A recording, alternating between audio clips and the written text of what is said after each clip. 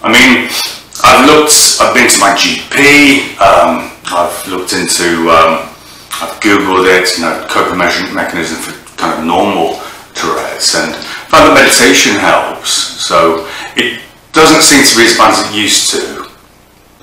So as I said, it seems to be, the episodes, the outbursts seems to be fewer and further between. I thought this is something I put behind me.